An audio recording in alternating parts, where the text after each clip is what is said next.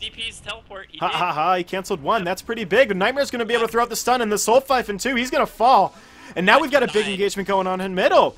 It looks like Enigma's trying to get a black hole off, but they get the tower in the end. Oh god, the vacuum. He's propped the jump charge. He's trying to get out, and Jerry. Oh, that was such a beautiful sprout there. Double TP, and they're Everybody's safe. gonna get out. Yeah. So, Objectives I mean, taken. Batrider gave his life to cancel a TP, but I mean, I don't know. They got the tier 2 tower, but they lost the tier 2 tower. And a lot of wacky trades going on here. This is the kind of game T-Show wants to play, just to buy themselves some time, just kind of throw some chaos into the mix so that it's not just not today grouping up and taking objectives. That really is what they're looking for, though. Absolutely, 100%. They're looking to just buy time for Slark to become an absolute monster. He's got 1,900 gold he's already sitting on, so between the Midas and just efficiently farming on top of it, he's doing very well. Yeah, I'm surprised the Enigma is actually as broke as he is here. He had a really good start, free uncontested jungle, and then, you know, fortunately he got involved in those early scuffles and paid for his life a few times here. I mean, if this is not like the Enigmas we've been seeing in Shanghai, like Puppy played Enigmas where you're sitting on like level 12 right now and you've got like your next item finished. Well, hey, but, Puppy Enigma jungle is something completely different that we're looking to compare here, yeah, man. it's just, Let's be real. T-Show's style is really aggressive. Even with these types of heroes they've drafted, they really wanted to try to get stuff done and be around the map. And, you know, yes, it did kind of cost them. Oh, but they're going to black hole Juggernaut solo here, dropping everything on him. Oh, Nature's Prophet Sprout barely catches him. Oh, the finger! The finger of death brings him down. So that black hole was almost a disaster. If they didn't kill Juggernaut there, that would have been horrible for them. But Lenaro looks like he might be in a little bit of a rough spot here in mid. He's able to blink back to safety. He's got the Firefly already cooking, so they'll be able to take down that whole creep wave. They're trying to preserve this mid tower as best as they can, and the Enigma might be able to catch out Nightmare. I don't think so. Just a little bit outside of vision. Yeah, Slark definitely picked up that Midas, so just barely out of vision. He's doing what he needs to do here. He is getting his farm quick. I mean, we saw him get a Midas at 11 minutes, and in 4 minutes he farmed a 2,200 gold item. So honestly, I mean, that Midas could have been later, and that Blink Dagger could have even been earlier, for all we know. Yeah, he's net worth leader by 1K. Okay, Juggernaut was like an almost 1K lead, like going into the end of the lane phase, and Slark, man, has just gone crazy. And I know Juggernaut died once to the black hole and the finger and everything, but I mean, T-Show's showing up to play, man. They're not just rolling over after the 4-0 start that Not Today had. They've got a pretty sizable XP net worth lead too, but Not Today's about to take the Roche, so that's about to yeah, it's such a super fast Roshan. They've got Enchantress tanking with the Untouchable, so it's taking forever. Test it, but they don't have black hole available. Oh, they know with the Treant, Lenaro, he's already used Firefly, and he's committed the Blink Dagger back too, so it's going to be a little bit harder for them to go, and oh, Juggernaut's got the Aegis after the Dire got the kill on it. Oh, so that's so that huge. Rider's Flame Break gets the last hit, and now with the Aegis Juggernaut on Juggernaut and 2 dead on the side of T-Show, this is an absolute disaster. Juggernaut actually got pushed onto the high ground by the Batrider, and then Venge swapped him back out, so he was able to, you know, do something. Man, once again, it seems like T-Show's just trying to do a little too much when their lineup's not quite ready for it. They didn't have two of their big ultimates available there, and they still didn't get the Aegis, and now they've given up a lot of momentum back towards Not Today. Yeah, check out all these dire words. So many drums! I love that the Radiant are going to have 2 drums up in just a moment. And, you know, for them to get even more drums, whatever, man. It's just drums gaming. That's what this patch is all about. Drums and pushing. Give everybody movement speed. The Jug's not here, and Jug's just going to casually spin away like, cool. Yeah. It's a pretty late Battle Fury pickup for him, considering he had such a huge start in this game.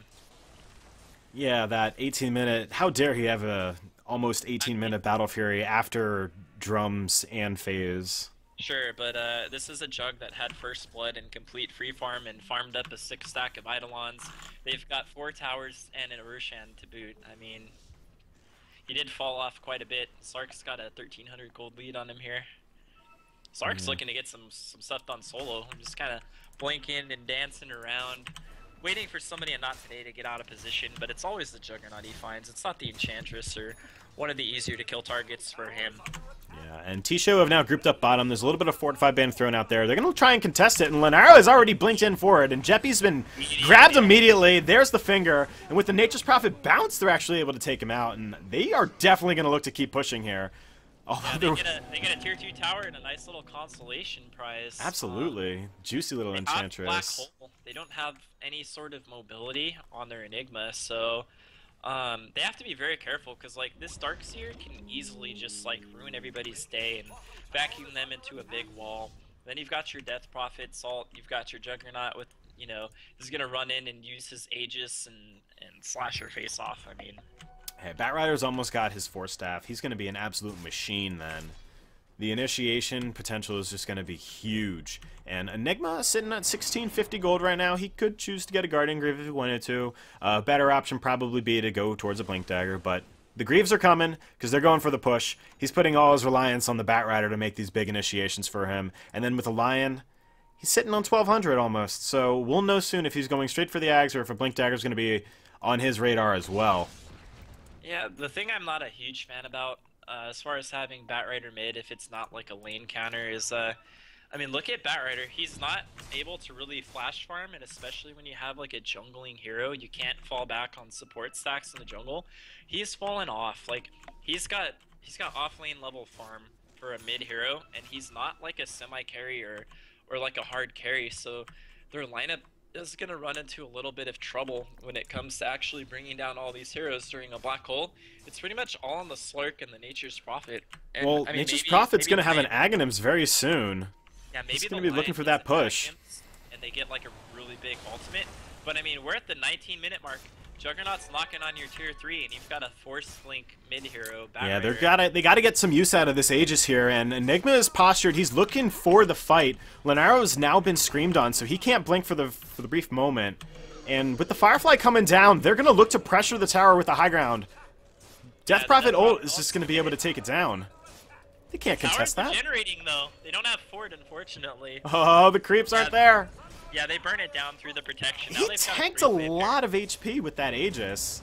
Yeah, if they're going to make a move, they need to do it now. They're about to lose racks. Well, there goes the range racks, and melee racks are about halfway done. And oh, there goes the Omni Slash on the Enigma. It's going to fall immediately. Immediately. No chance to black hole with the Juggernaut all completely focused on him. Wow. It looks like Vengeful Spirit. Vengeful Spirit's gonna die to that. Yeah, Vengeful Spirit gets picked off on the backside. I mean, Nature's Prophet was doing a lot of pressure mid. If you take a look, he did get the tier 3. Oh, the finger kills Enchantress in the base. She just died in her own base right when the TP finished. Wow, that's crazy. Yeah, I mean, they weren't able to get the black hole off, and they didn't. Like, they just gave up a rack, so they got 2 return kills. But I mean, I think they're going for Nature's Prophet. He's used his drum charge. He's running. He'll be able to get away. They're not going to keep pursuing on that. I feel like they should have committed there. They wouldn't have been able to close space enough. They don't have a blink on Darkseer. He used the drum charge. He was out. Yeah, I don't know. Lenaro's now picked up a gem, or I guess, you know, ZZX has for him, and he just countered out a lot of vision. Yeah, this game's all on the back of Slark right now. It's their whole lineup. I mean, their line's. I don't want to say that was their plan off the get-go, but with that late Midas pickup, it had to have been. This is the situation they're in now. They're down to racks. They're against a lineup that's gonna death ball, take the next Roche, and go for a second lane of racks. That's their timing. So their Slark's gonna need to get like some game-winning farm and make some big plays. They're gonna need a good black hole. But, I mean, if you look at the side of Not Today, they're starting to get some really big item pickups. You've almost got your Octarine Core on DP. Your Juggernaut's looking to get a Manta or maybe just his Yasha to accelerate his farm into some other big item. Enchantress is starting to come online, even though she's like a support role. She's going to start to become like, you know, something to deal with. And your Darkseer almost has a blink, and he's got a mech too. So they've got all these tools to give them such a great high ground push. And your Slark is like your main damage output here, and he's got to kill all these tanky heroes through all of their healing and rely on his team to lock them down for him. So just taking a look at all of the items everyone has spread across the board. We know Jug has the Yasha now. Death Prophet has the Soul Booster already completed. We can expect an Octarine Core to come out relatively soon from her. Aghanims now up online on Nature's Prophet, so the push is going to be even stronger if it wasn't already. And Slark, he's sitting on a juicy amount of gold. He's got the Courier sitting at the secret shop, and he's going to have his Scotty any second now. So that is going to be great for him to finally be able to have an even bigger impact in these fights because, you know, HP and survivability is part of his biggest concern right now. Yeah, he's going to need, like, I think he's going to need Moon Shards after this Scotty before he's really able to, like, to be that super Slark carry that can just go in and 1v5 everyone. But they've used the smoke here. They're gonna bait their Juggernaut and push him up middle. It looks like there's the Scotty. They can see a fresh Ion Shell if they check the Juggernaut out. So they're gonna know something's up here. And now he's Ion Shelling himself up here. I think they're hoping that Batrider's gonna jump on this Juggernaut here and they're gonna bait it. But Death Prophet pops the smoke and gets a little too close. So I mean, the trap is not real here. No. Enchantress is going to run in on the back and kind of be a nuisance here. They've committed a lot on Batrider. He fireflies up, but he doesn't get into the base in time. Yeah, that Force Staff used way too early. Oh, Juggernaut now picking up the gem. But check out middle. Check out top. Slark has now pushed everything into the base, and that's forcing back 3 rotations. Wow, but they catch him. They catch him with a Yules immediately and a silence. She misses the silence, though. She misses the silence. So he's just going to blink leap out, and he's fine. That frame perfect silence didn't happen. Yeah, that was great. A great job by Slark to make space here. And I mean, they got the Batrider pick, and they wanted to get the tier 2 tower. But Slark being exactly where he needed to be, doing the right thing for his team here. He's got another 1,000 gold. He really needs to get his next item online to be a devastating force in these upcoming team fights. Juggernaut now picking up his Sange and Yasha, so he's going to be even crazier in these fights. He's got all that extra movement speed now. He's going to be running at 522. You can see with his phase on his own, he's running at 503. So someone proccing a jump charge for him, he's running at max movement speed, hands down. He'll be able to chase down anybody. Yeah, he's fast, man. He's fast and he's furious. Where's he at? Okay, he's not level 16 yet. He's getting pretty close, though. So he's going to have that, like, critical mass, you know, Aegis level 16, S&Y, Battle Fury 1 item. Got a smoke coming out from T-Show here. They're looking to maybe secure Roshan. They choose to pop a Bounty Rune, and now they're looking to rotate on mid. Smoked, and they're all going to There's double smokes, but I think T-Show's going to find the better smoke, though. Vengeful Spirit's on the back. They're looking to pincer from the behind. Meanwhile, at the front, Enigma's getting initiated on. There's a Soul Siphon. He's going to go down. Guardian Greaves aren't going to do anything for them, and then they choose to just start split pushing lanes. You know. Yeah, this is their. This is what they need to do. They need to keep the lanes pushed. They need to cut the waves. They're going to need somebody to clear this creep wave, though, or else they're going to be able to threaten their base. Well, the Radiant aren't going to be able to continue pushing mid. Uh-oh, there's 2 creeps. There's 2 creeps is all they need to be able to push the base. Yeah, it looks like the fort's gonna get used here in the beginning of the Death Prophet ult. The ghosts are ripping into the tower. Meanwhile, Nature's Prophet is so many trees chunking away the racks on their side, and we've got the ghosts on the other side. Slark's poking at the top, but I don't know if this is so much as a base race as Not Today is just taking what they want. Well, Slark they unfortunately weren't able to get any damage done on Not Today's base, and Not Today. It looks like they're gonna get 2 set of racks here unless Slark can get in there and get some work done. Oh, they're able to hex out Vengeful Spirit. He's gonna drop, and there goes the Juggernaut as well. Noah Narrow's gonna jump forward with that Blink Dagger.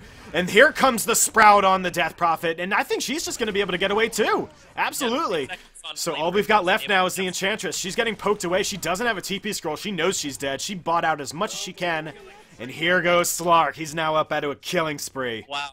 Both. Oh man, I felt like that was a big misplay on the part of Not Today. They got both racks under half HP, but they didn't focus either one of them.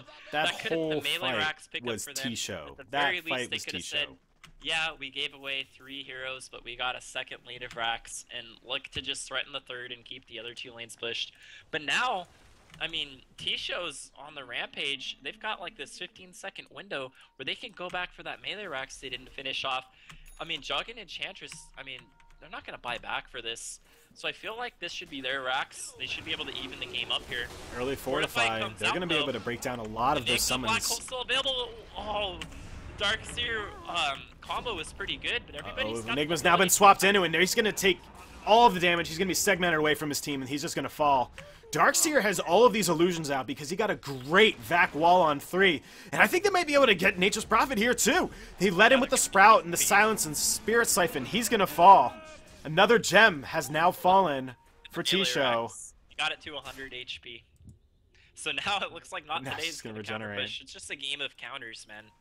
Everyone's counter pushing middle. This is very almost pub noteworthy of people just running back and forth at each other's bases.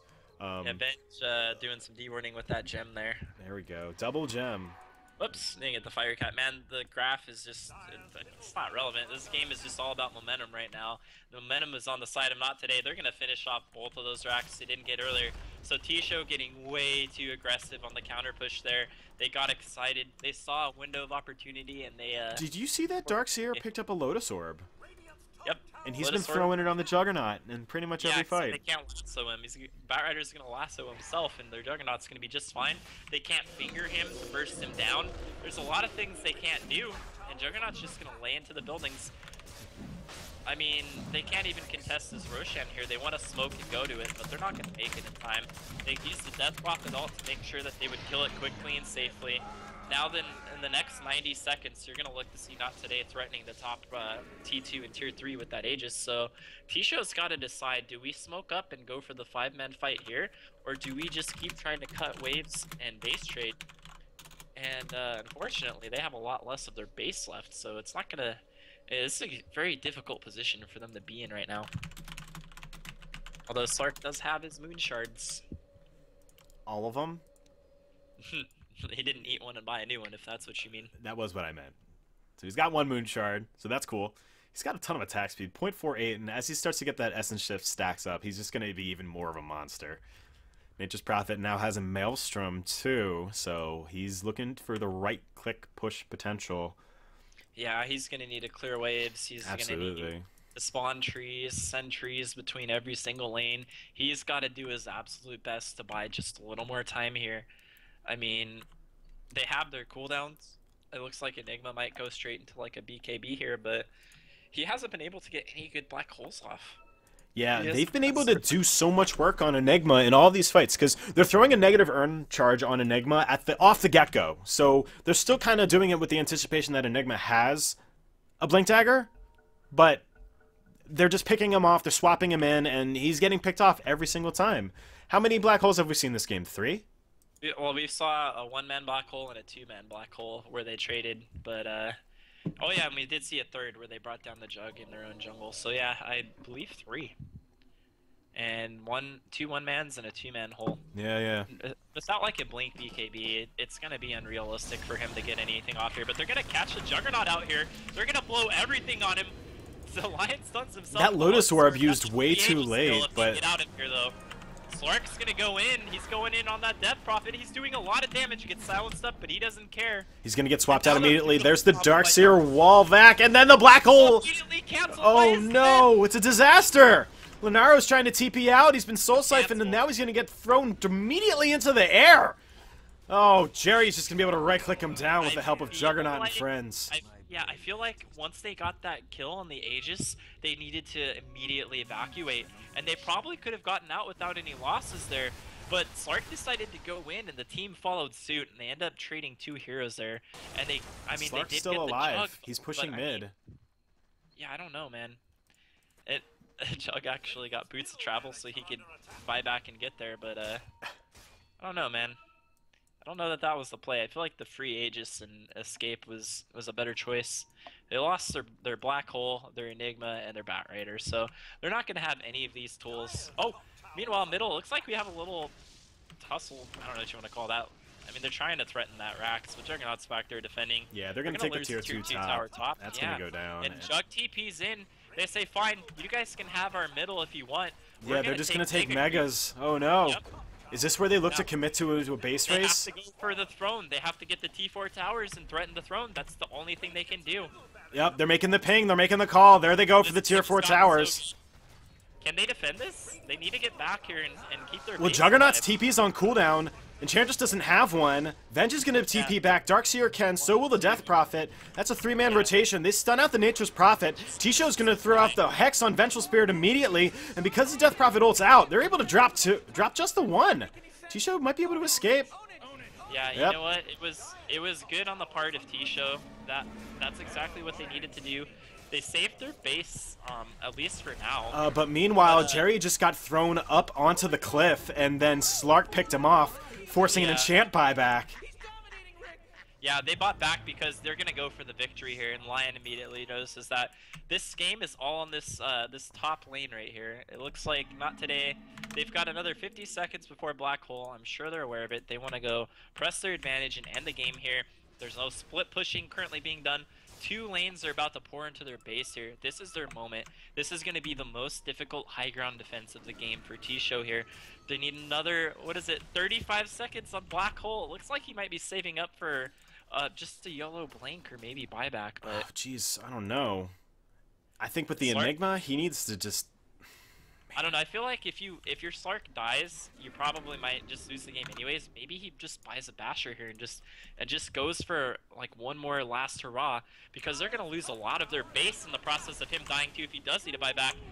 Good initiation on Enchantress here, but Lion gets immediately silences he blinks in, so no ult gonna come out there. Oh, Linero, he's able to get a great blink and he just lasso. Enchantress, is that enough? She bought back.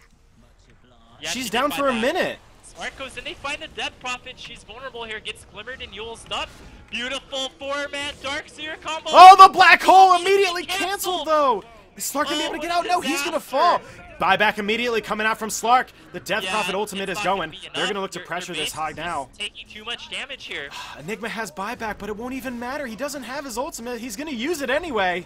The Lotus Sword's been procced out. Oh, Nature's Prophet's just immediately gonna fall. Wow. Oh no. Oh my goodness. The Radiant of Mega Creeps. Dark Seer, man, came in with the clutch 4-man combo, and the immediate silence coming out from Death Prophet. A pause and GG. That's gotta be him. Yeah, that's gotta be him. Yeah, the BM pause. Yeah. So, but Alright, let's get this game officially over, boys. Vengeful Spirit. The end game blink picked up. there it Okay, is. there it goes. Yeah, all right, wondering what was going on. It's like one of those things where everyone DCs except one player. Yeah. They wait until not today's entire lineup leaves, and then they claim victory. Right, right. Does that work? I don't think that's exactly how it works. Yeah, no, that's hilarious. Alright, man. I gotta say, like, T-Show, they took some shots. I mean, there were times where they got punished for their aggressive play on the map, but they took a lot of towers out. They threatened racks. They took a lane. They threatened the throne. I mean, they played a pretty good game, but not today. Just a little more cohesive with their play style and their team fight. And unfortunately, the Enigma was not able to do anything that game. Alrighty, guys. I'm going to take a